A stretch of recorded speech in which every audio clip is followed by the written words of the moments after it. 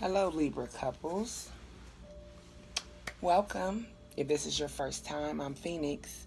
You can click like, subscribe, you can share me. And if this is a returning Libra couple, welcome back, guys.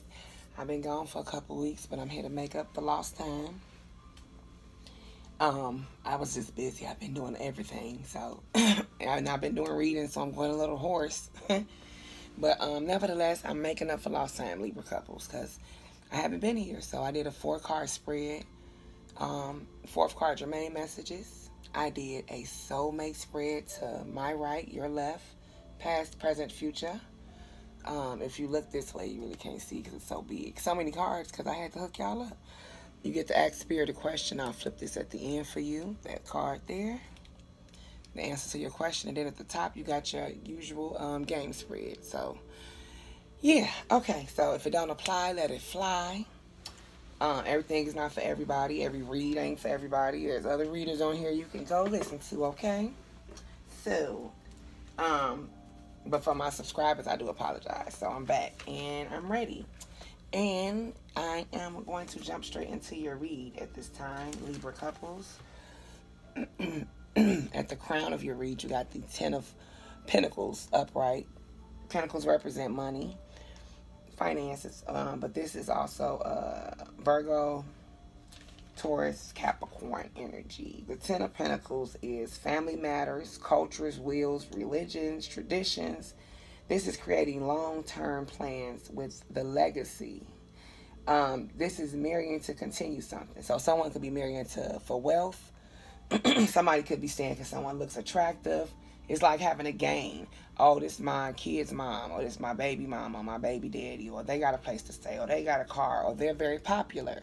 But it's a game for someone. Marrying for money, seeing a pattern of the game, and it being beneficial to you and staying for that reason. Oh, well, so-and-so will never do this, so I'll stay. This is long-term security and stability based on a solid foundation, but the foundation being what I see it.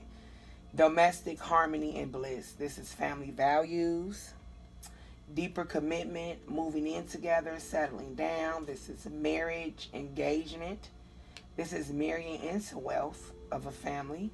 This is family future things put into place for security, like buying a house. Like you could be talking to your mate about just being stable, like what you want to do, cars, money, houses, careers. This is if you guys hit a rough patch, you and your partner have different backgrounds,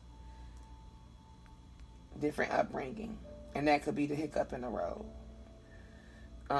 Different family backgrounds and traditions. This is recognizing root of issue to resolve the conflict, and this is willing to compromise, merge traditions to create new ones that you are unique to.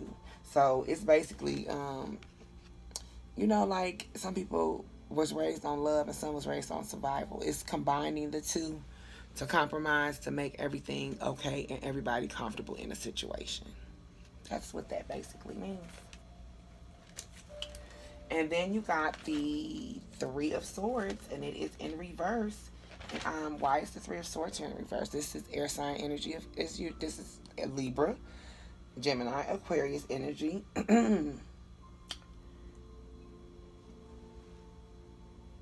Okay, I'm tripping.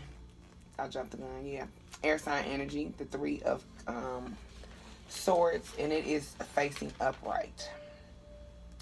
The 3 of Swords is it's not all bad. The most difficult situation in your life often teaches you more about who you are and what you are capable of, even the good and the bad things. This is giving yourself space and time to heal. If you need support, don't be scared to reach out to people that love you. It's so crazy. That's one of your cards right there. Yep, so that's double confirmation. Don't be afraid to reach out to people that love you. And you got that confirmation, even though I'm not to that card, but I just had to tell you. Yeah, it's saying reach out. There's nothing wrong with reaching out to people that love you, that make you feel good. With this 3 of Swords. Then you got the 3 of Wands. It is in reverse. The 3 of Wands represent fire. You could be dealing with a fire sign. Leo, Sagittarius, Aries. It is in reverse. So when the Three of Wands is in reverse, it's being unrealistic, impractical plans, lack of help. This is too high, not there. This is the promise of help, but won't be there. Someone promising they gonna do something and promising, and you like, oh, you keep promising this, you promising that, and those promises coming back empty for you. This is also the keep giving excuses of why they won't and can't help. Oh, I can't do this because I can't because I got this going on. But it's basically goals too high to meet, not being real. And some of you know your partner can't even reach these goals. You set these high expectations for this person, and they're not there yet. And you need to be realistic about it, because it's going to disappoint you only if you don't come to realization and realize they're just not ready yet. You know? And then, last but not least, you got the Chariot. And it is sitting upright. The Chariot is Sagittarius energy. Hold on, y'all. 1 second. Yeah, the Chariot is Sagittarius energy. So some of you could be dating a Sagittarius or dealing with a Sagittarius. But the Chariot is about movement, change, growth. It's like basically saying that change is on the upbring for you guys. Even someone might be traveling. Your spouse might be going out of town, or you might be thinking about leaving, because the Chariot is about leaving. But it could be the Sagittarius in your life thinking about leaving, or you thinking about leaving the Sagittarius. But the Chariot is also about goals in sight, having things in sight that you want, greatness from hard work, things moving fast. You need to stay in control, because things can move so fast you can lose control. Understanding everything happens and staying in control. This is completing the race, doing what you want to do. Someone could be doing what they want to do in a relationship, or either you're doing what you want to do. Maybe with no regards to the other person.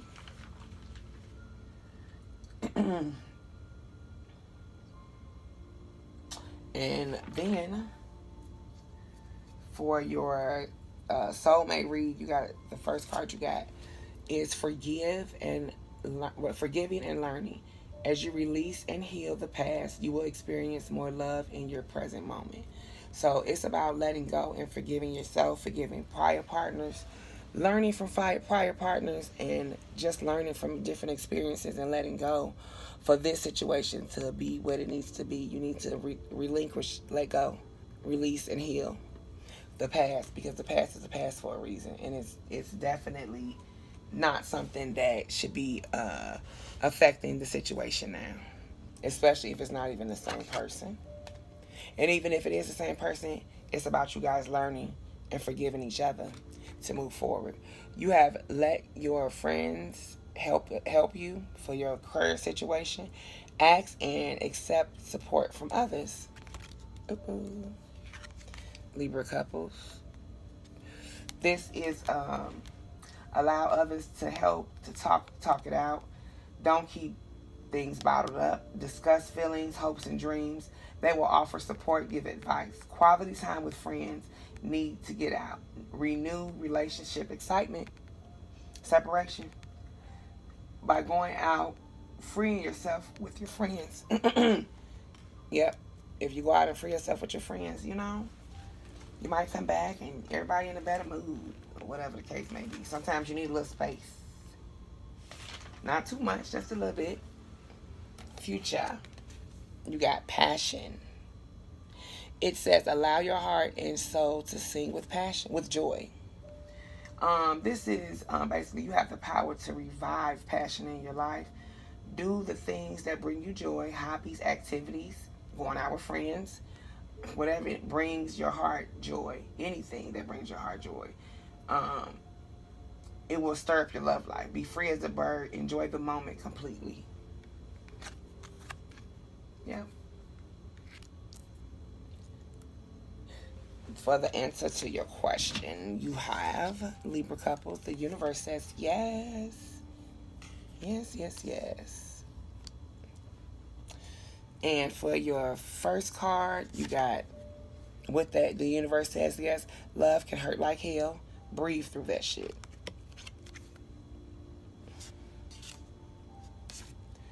Ten of Pentacles, you got, you are not being heard.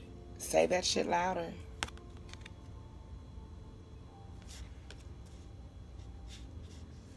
For the Three of Hearts, you got, you're hot, smart, and got a great ass. Your person is lucky. Remind them.